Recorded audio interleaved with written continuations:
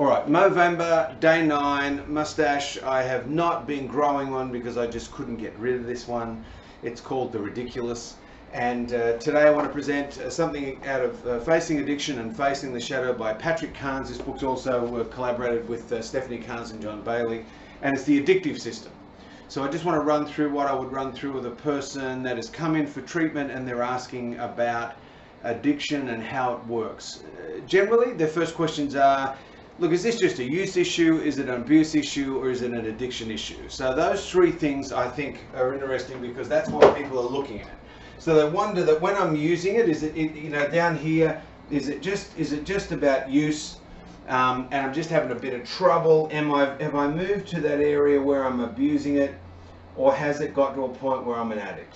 Now, usually the people that see me are from the abuse area up, and either way, generally you need some harm intervention at a minimum, but to answer that question of am I an addict, we run through the criteria of addiction. Is it compulsive use? Is there impaired control? Is there continued use in spite of consequence? Are you experiencing the phenomenon of craving, which usually embodies withdrawal and tolerance issues?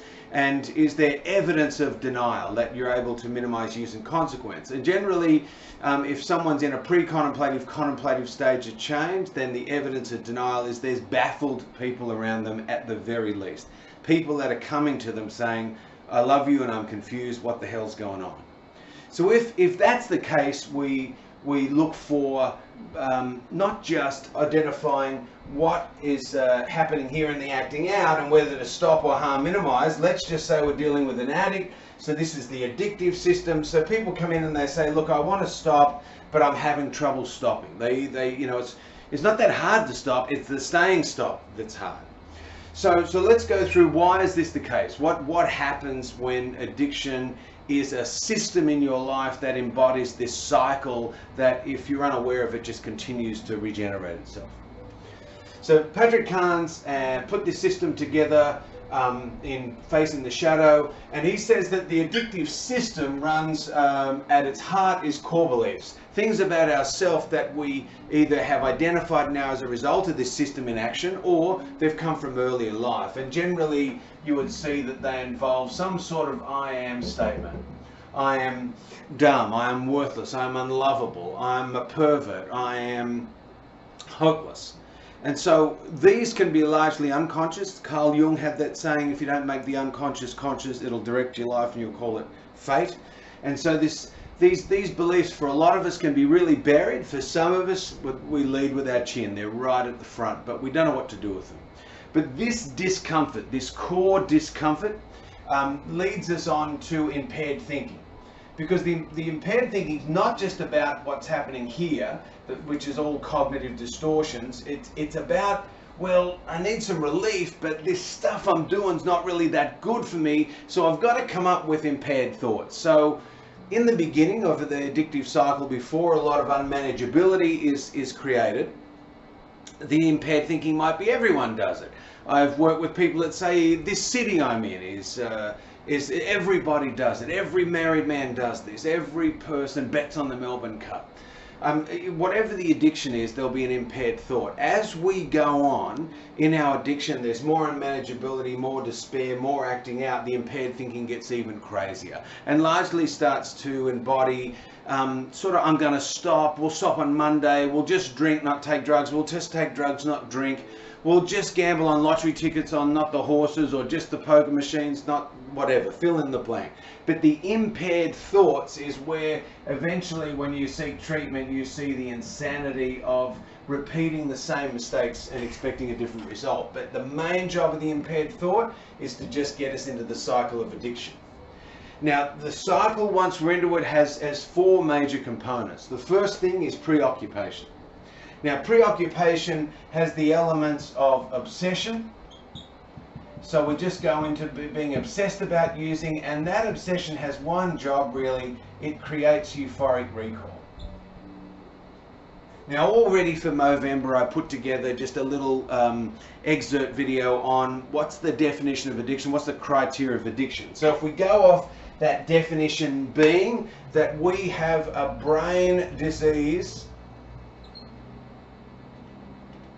And there's my dyslexia. I'm not going to start this video again. Let's just go with, instead of calling the brain Brian, which a lot of dyslexics out there do, we've got a brain disorder of reward, memory, and motivation circuitry.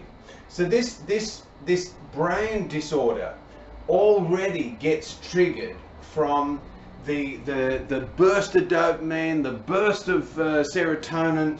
If you've got a lot of impaired thinking and it's crazy and there's a lot of problems as a result now of this continued use in spite of consequence, then at this point there could be adrenaline and cortisol and the whole limbic system's involved, but we're excited. And if I use a way of describing it that a colleague of mine used in the Blue Mountains, Sharon Naylor, she would say that addicts get a 20 out of 10 syndrome, that this burst of energy really early on for us is really different and separates us from our cohorts.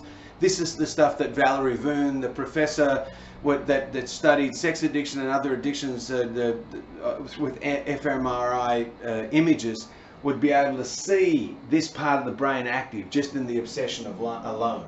Now what the obsession does in this euphoric recall and now this real brain sort of reaction is it throws us pretty quickly into rituals. Now if you go to 12-step fellowships, they talk about being powerless over people, places and things. And what can happen for the brain is that we will get triggered and get more of these brain chemicals happening as a result of this sort of hunt mode.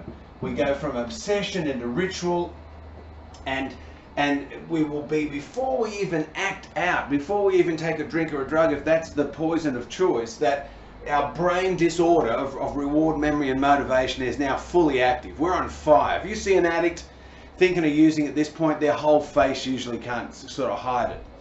Now, if you're just in active addiction, what that does is it sets up acting out. We go down and we act out. And look, acting out, if you're an addict with this 20 out of 10 syndrome, you now add the chemical or add the behavior, we're in heaven. This is why we do it. We're not stupid people. We act out and it feels good. Now, early on, if we're just in use, this is fabulous. We have the next day off. We go back to work. We're doing fine. If you're in abuse, then you might start to feel a bit sort of shady over here, and you're going to get some issues that start letting you know this is probably not good. If you're in addiction, then once the acting out wears off, we go into a shame, despair, abandonment, and sort of guilt cycle. The more this addiction has taken place, the more consequences that are gathering, the bigger this shame pit will be.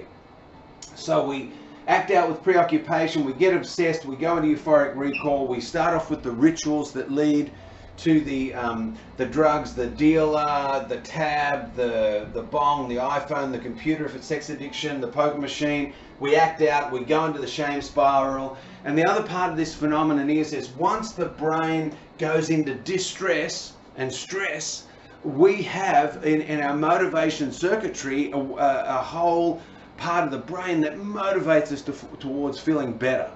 And so guess what?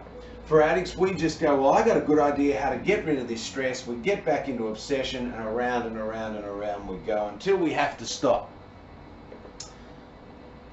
Then the problems of unmanageability acquire, and it might be financial problems, it might be legal problems, it might be health problems, and it might be relationship problems. But what happens is there will be problems if you're an addict, because we have continued use in spite of consequence. And so they generally confirm the core beliefs that I am worthless, unlovable, not good enough. And our head says, well, we deserve, to act out again, or we can't help but act out again. We're an addict, we can't help it. They misuse the concept of powerlessness, and around we go. If you're trying to dismantle this, then there's a couple of things that I think are really important. Most people just try and stop here, or they just try and stop here. They say, look, I can't help being a sex addict, I objectify women, they're everywhere, I go to the beach, that's what I do, and I just won't act out when I get home on porn, I just won't act out in fill in the blank. And so they try and stop it. They don't change their impaired thinking. They don't dismantle this cycle. They don't, as Patrick Carnes say, have a paradigm shift into second order change. They just say, I'm going to stop this. I'm not going to do that, but I'm going to keep doing these other behaviors because they're not that bad. People that do that generally continue to relapse. And eventually they identify that that is part of their impaired thinking. But a couple of tricks with this. If you relate to this, be careful of these things. A lot of folks will come into recovery and they will ask for help over here. It's where we usually reach out. We can't stop. Please help me. I've got a lot of problems. My partner's discovered what's going on. I really need support. I'm in an existential funk and shame bind, a spiritual breakdown. Please help me. So they ask for help on this side. And you can get good help there. You can come to a therapist, you can sort of unload all your stuff, go to a 12-step meeting, unload all your stuff, come back next week. They clap and say, thanks very much. And even when you get into recovery, you can keep acting out. You don't stop and dismantle this side of it. Keep acting out, feel bad, get problems, go to a meeting, ask for help, gets better. But they don't get well. But you find a community to look after you. If you want to get better, we have to learn to ask for help over here. And I will say this, most people put their bottom lines at acting out because the acting out behavior is their bottom lines for their 12-step work. And this is informative, and it lets you know if you're in Sex and Love Addicts Anonymous, or Sex Addicts Anonymous, Alcoholics Anonymous, can't drink, can't do porn, can't gamble. They work out, well, that's my bottom lines, I just won't do that. People that get well put their bottom lines up here. And they go, I can't do any of the above. I can't afford to go into the insanity of impaired thinking. I cannot afford any secrets up here. I need to let the people that know and love me and can help me into this area, what I call a Bermuda Triangle.